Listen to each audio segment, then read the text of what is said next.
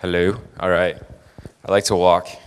No, thank you. It's a huge honor to be here today. I've never been to Singapore before, so this is my first chance to visit. My wife and I are planning on sticking around this weekend and exploring a little bit, so we would love any recommendations. So I'm a developer at GitHub. I work on Ruby, JavaScript, and kind of whatever else needs done to work on product features. Most recently, I finished a project kind of revamping GitHub wikis a little bit. I don't know if you've used them recently. They've gotten a bit better. And then right now, the project that I'm working on is actually upgrading us from Rails 2.3 to 3, which is like 5 years late. But we're close. We're close. We'll be on Rails 3 soon, and then 3.1, 3.2, and 4 before too long. So. Anyway, that's what I've been working on. You can find me online as Beekeepers, both on Twitter and GitHub. I'm not a garden gnome, despite what that suggests. But if you have any questions throughout this or want to get in touch, feel free to tweet at me. We'll probably have some time for questions at the end. But if we don't get to them, I promise I will reply on Twitter. So about 7 years ago, my wife and I bought a house, and we planted our first vegetable garden. It was in our backyard. It was small, not very ambitious. We had no idea what we were doing, but we kind of wanted to experiment with it. Each year, we've kind of continued to do this and continued to expand. This is actually a picture from like the second or third year that we did it. We built some nice boxes, started kind of scaling things up. And over the years, I've realized that what I like about software development, what I like about the software development process is not the engineering side. I'm actually not a very good engineer, but I really like the gardening side. See, software really isn't like this like predefined, prefabricated product that like goes through this like nice clean process and comes out at the end. It's really more of an organic process. Like your job is to create the right conditions for this thing to thrive, and then as it grows, make small adjustments and try and shape it into something that eventually, hopefully, produces fruit. And ideally with that fruit, then you have seeds that you can then go on and plant in other products and use them in other ways. And so I've been thinking a lot about this the last year or so. And specifically as it relates to open source, because I mean, gardening alone is awesome. You get all of these things. You get nice fruit that you get to eat yourself. But it's even better if you can share it with other people, especially if you can share the harvest. So at GitHub, over the years, we've actually done quite a bit of open source. And I would say, if we're honest about it, lately we haven't been that good at it. We're still on Rails 2.3. Which means that we can't participate in making Rails itself better. We have some projects that we haven't been the best caretakers of. So at the beginning of this year, I kind of made it one of my personal goals. This is something we need to get better at. This is something I want to do better at myself, and this is something I want GitHub to be better at. So I've kind of set out on this journey this last year. And I want to talk today about some of the lessons that my love for gardening has been teaching me about maintaining open source. And so today we'll kind of walk through the process of gardening as that relates to maintaining an open source project. And kind of ultimately my goal is to convince all of you to go out and start your own gardens, to go out and release open source and learn what this process looks like. So before I do, before we dive into this process, I want to talk a little bit about my experience. My first open source contribution was in 2006. It was shortly after I had started using Ruby and Rails. And recently, over the years, I've contributed to whatever projects, gems, and stuff that I was using, but I've never really been involved in a large open source project. I've submitted some patches to Rails here and there, but never been extremely involved. Recently, probably most well-known project is .env. It's just a really simple thing that will load up configuration files into the environment when your app bootstraps. It's not very complicated. In the past, I was the maintainer of Delayed Job for a long time. I didn't originally write it. It was written by Tobias Lutke from Shopify. But at the point at which we went from Rails 1 to 2, when 2 started supporting gems, he didn't really have any interest in maintaining it, so I gemified it and then supported it for several years. After that, I worked on a project that probably nobody's ever heard of, called Q, which is kind of an abstraction of these database queue idea where you can swap out backends. My first gem ever was called Tinder. It was a Campfire API. Before Campfire actually had an API, it would just do screen scraping. My only non-Ruby project that I've kind of actively worked on is called Rosie. It's basically Factory Girl for JavaScript. And then recently, my kind of pet project has been this GitHub notifications client, because I hate email and get a lot of GitHub notifications, and I'm trying to figure out a better way to manage them. So this is where I'm coming from. I mean, none of these projects, as you can see, are huge. None of these are Rails. You know, they're not. It's not Ruby. These are all really small projects, actually. And so I would say, you know, if I had to judge myself as an open source contributor, I would say I'm average. I'm not prolific. I'm not a beginner. I'm somewhere kind of in the middle. And I say that basically to convince you that this is something that all of you can do. So we talked about large open source projects. I would actually argue that something like Rails is actually more like farming. It's not gardening. It's at a much bigger scale than that. Or, you know, certain projects might be a little bit more like land management, where you're just trying to make sure that things don't fall apart and burn down, but you don't necessarily have control over the process. So specifically today, I'm talking about gardening. I'm talking about these smaller projects that we all use in and out on our apps every day. So before we dive into this a little bit more, I do need to give some credit to Steve Klabnik. He posted this great article, How to Be an Open Source Gardener. I would highly recommend you go read it. His was at the perspective, though, of diving into one of these really large apps. You know, he got involved in Rails, started kind of tending some of the issues. And so anyway, it's a great perspective. I would definitely recommend reading it. But I want to clarify that this is not actually the perspective that I'm coming from. I'm talking about smaller gardens than this. So before we dive into this, I just kind of want to get an idea of where you're all at. Show of hands, how many people right now maintain an open source project? Like you are the maintainer or one of them. All right, excellent. Keep your hands up. How many people have contributed in some form to an open source project? Even more. All right, excellent. Thank you. So before you dive into any gardening project, you need somewhat of a plan. It doesn't have to be perfect, but a plan will at least help you kind of avoid some common mistakes. And when you start that out, I think the important question to ask is, why am I doing this? What are my motivations? I think there's some myths about open source and what it will gain you. You know, some people think, oh, if I just put this out, somebody else will write the code for me, somebody else will do the work. And if any of you that have maintained open source have experienced this, you know that that's not usually the case. Most small projects hardly ever see a real contribution. But ultimately, I mean, our goal has to be to produce fruit, right? We want to make our projects better. We want to create things that other people can use. We're all driven by this desire to create things. But I think there has to be something else that sustains us, and that is this ultimate goal to produce a better product. The second question we need to ask ourselves when we're getting involved in open source is, how much time can you dedicate to this? Because it takes a lot more time than you think it should. And the weird thing about it is, so there's large open source projects seem to be the ones that you would expect to take up more time, and they do take a lot of time. And they're hard because so many people care about them, but smaller projects are kind of the opposite. They're hard because nobody cares about them. You're the only one, and so you have to spend all of your time tending it. So that's the planning phase. Just ask yourself some simple questions.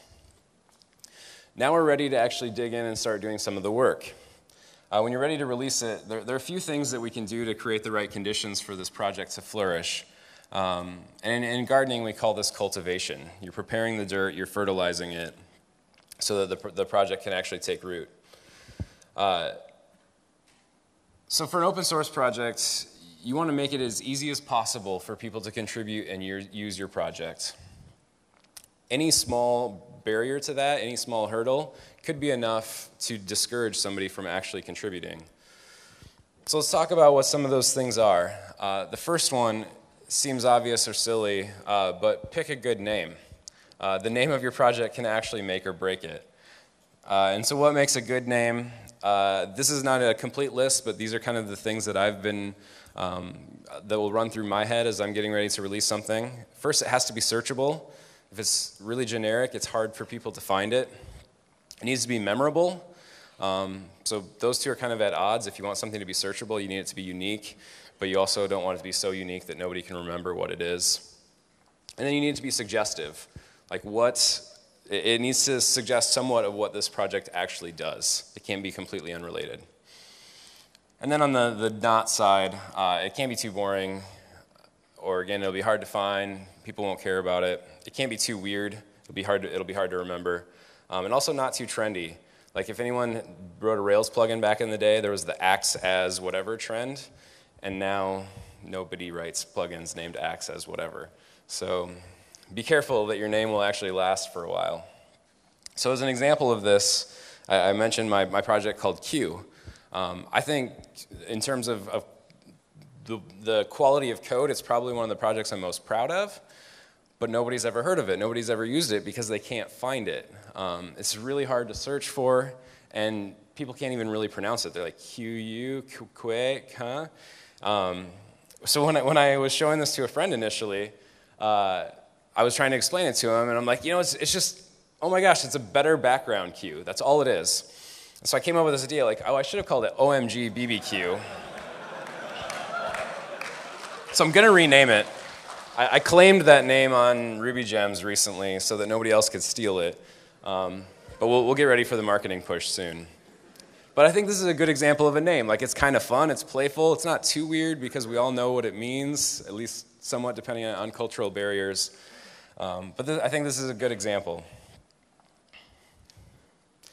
The next thing we need to do is write documentation. TJ talked about this a little bit ago. If you want people to use your code, or if you want your project to thrive, you need people to use your code. And if you want them to use it, they have to be able to figure out how. And that's docs. So docs are not as fun, they're not as sexy, it's not as interesting as actually writing the project, but it's still extremely important. And a little bit of documentation can go a long way. So probably the most important part is the README. At least if you're putting your project on GitHub, this is the thing that takes center stage. And so I want to talk briefly about what makes a good README, because I think that this is probably the most important part of your documentation.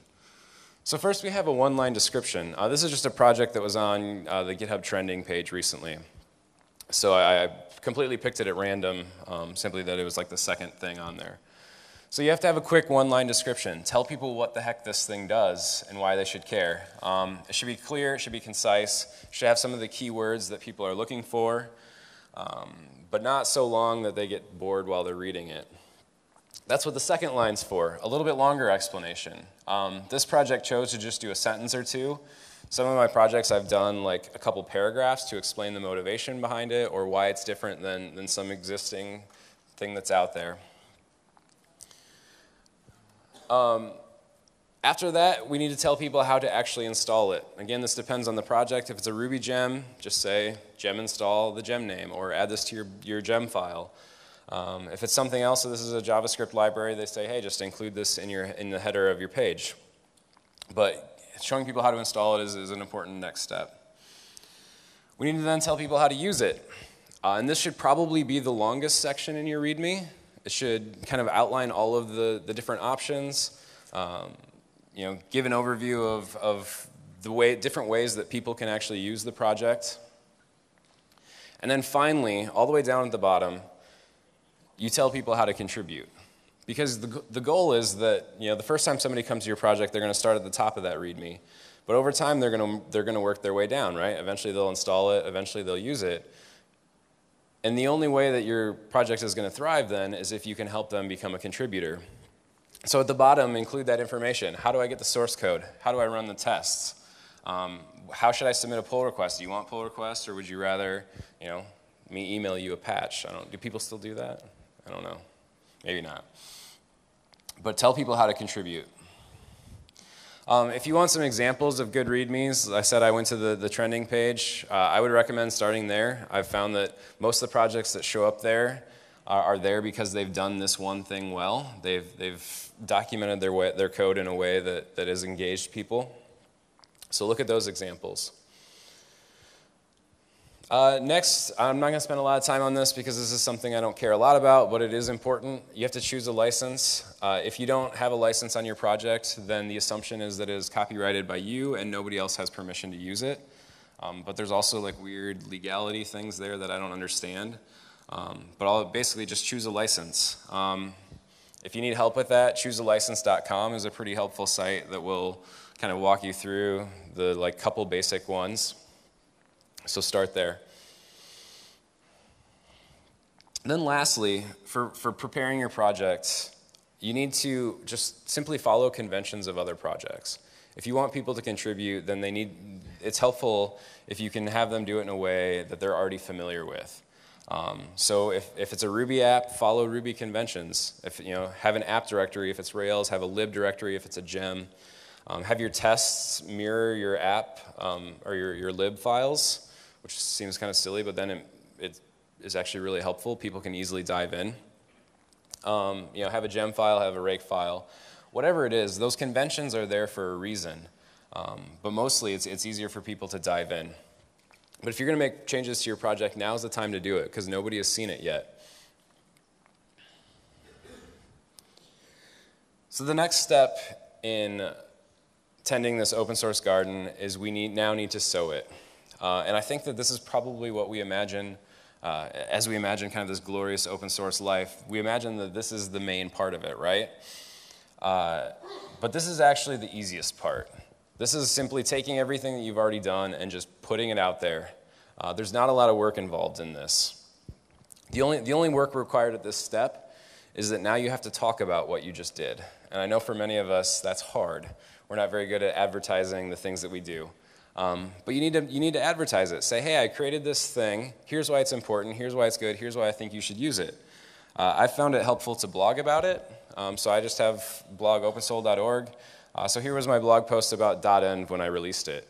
And it was just a couple paragraphs, as you can see. Here's why I did it. Here's why I think it's important. It doesn't have to be slimy. It doesn't have to be deceptive. As long as it's coming out of a place that's genuine, people really appreciate it. And then after you've blogged about it, put it on social media. I know that this seems like a silly game of trying to get your thing on the top of Hacker News or whatever, but I think it actually makes a huge difference. So tweet about it. Some projects, if they make sense, have a Twitter account that helps people follow it, but talk about it. So everything we've done up to this point is really the fun and easy part. We created the project, we got it ready, we released it, and now is when the work actually begins. And this is the part that I think most of us don't think about when we're thinking about open source. Everything that wants to grow needs watered, and it needs it consistently. So without water, plants in the garden will go dormant in an attempt to survive drought. The leaves will curl up, and they'll eventually die if you don't water them. So our projects are the same way. We need to consistently water them, and consistency is the important part. In gardening, they recommend that you water your plants every morning. In the morning before it gets too hot. This gives the plants time to draw up the water before the heat of the day. But if you do it at night, there's a chance that there could be disease. Anyway, but I found that this is actually really helpful advice for open source. That if you try and form a habit of maybe not every day, but most mornings, just wake up, check in on your project. Has there been any issues? Have there been any conversations? Try and keep moving the ball forward on several of those things.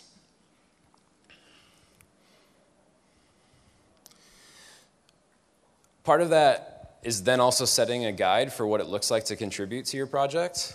And I found it really helpful to follow your own contribution guidelines. So if you tell people, hey, if you find a bug, open an issue for it. If you want to submit a fix, create a pull request.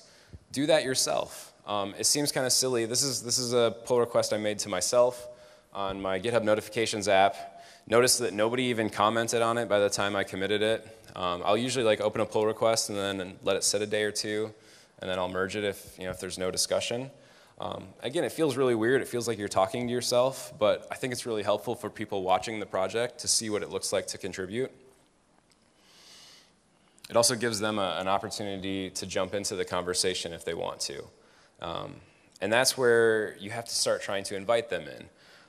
Again, like it's really hard to get people engaged, but there's often these opportunities where you can just say, hey, I see you commented on this thing, or you created this issue about something that should be made better. Would you be interested in submitting a pull request? I'll do that on almost every issue that's open on a project anymore. I'll ask them if they'd be willing to investigate it. And a lot of times they are. Sometimes they're not. But if I hadn't asked, they wouldn't have had that opportunity to participate. We also have to always be hospitable on our projects. And sometimes this gets really hard. But by the time you see a contribution, the author has usually spent a couple hours either getting familiar with your project or investigating the bug or the issue or figuring out how to build the new feature. And so whether their contribution is something that you want or not, you have to be hospitable to them. You have to be courteous. You know, some of these contributors are extremely ambitious, but maybe their contribution doesn't quite meet your standards. And so you have to tell them that. You have to give them that feedback. Say, hey, I really liked this. I usually start out by thanking them for their time and their energy. Say, thank you for working on this. And then I start to give feedback. And usually it's in the form of questions. If I just tell them, hey, this is not good, I ask them, say, hey, could this break in the future? Would maybe it make sense to have a test for this? Or what do you think about this other thing? Somehow engage them in a way that brings them into the conversation even more. When you're patient and courteous with contributors, it'll eventually start to snowball. They'll do that to other people that are participating in the conversation, and they'll also do that back to you. Now, there's times, too, where even after this feedback cycle, like things still don't quite meet your standards. And I liken this to like every once in a while our niece will come over and try and help us when we're gardening. And she'll like start digging something, and obviously she has no idea what she's doing. She's doing it horribly wrong, but I still need to honor that she's interested in that and that she's putting some amount of effort into it. And the same thing with open source. You know, if somebody has made their best attempt to try and contribute, sometimes you just need to merge it, even though it might not be the same. Merge their pull request, and then come back and fix it up later. And then most importantly, with this gardening metaphor, is you have to give it time. And an open source project is no different.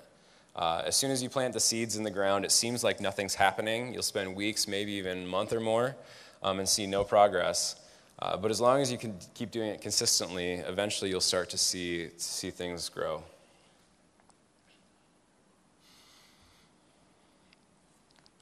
So as your project starts to grow, there's actually countless forces that are trying to destroy it. And it's up to you to defend against them. So in gardening, you'll actually you'll cover the soil with mulch, so either wood chips or grass or something. But the idea is that you're trying to protect the plants and the soil from these forces. So it could be weather, it could be weeds, it could be erosion. So we have to figure out how to protect our project. The first thing we need to do is only add features that you want to maintain. And this is probably one of the hardest things with maintaining a project. As soon as you have somebody interested, they'll submit a pull request, and you're like, excellent, and then you realize that it's not something that you're remotely interested in. Even though they think it's extremely important, they might kind of go back and forth with you and say, oh, this is why I think it should be. If it's not something that you want to maintain, then you simply should not merge it. This has been probably one of the more painful parts for me in open source is, somebody will submit a pull request for a Mongoid adapter to Q. And it's like, well, that's great, but I don't want to maintain a Mongoid adapter because I don't use Mongoid. And you don't want me to maintain a Mongoid adapter. Tests are extremely important in this process. As people are submitting contributions, you need to know that the things that they're submitting actually work. And so having an existing test suite will give an example of how people should contribute. Not only does it give you confidence, but it also gives confidence to the people submitting these things. So Travis CI is incredible if you haven't used it. I would recommend it on every single open source project. But the great thing is they open up a new pull request, the tests will run, and they'll know right away, and you'll know whether their contribution is passing or not. And now the hardest part. Don't feed the trolls. There's going to be people that will not be happy with your project no matter what. You may be the nicest person in the world to them, and they will still be extremely upset. Try not to engage with them. I mean, say thank you, be courteous as you would to any of your other participants, but do not try and aggravate them. TJ earlier was talking about the hearts thing. I tried that with one contributor that was not very happy. I kept posting hearts, and eventually I got an email from him that said, just stop posting hearts, I don't love you. I was just like, oh. So I actually went back and took the hearts out, and I think I replaced it with, like, I like you or something like that. I don't know. He didn't appreciate it, so I learned not to feed the trolls.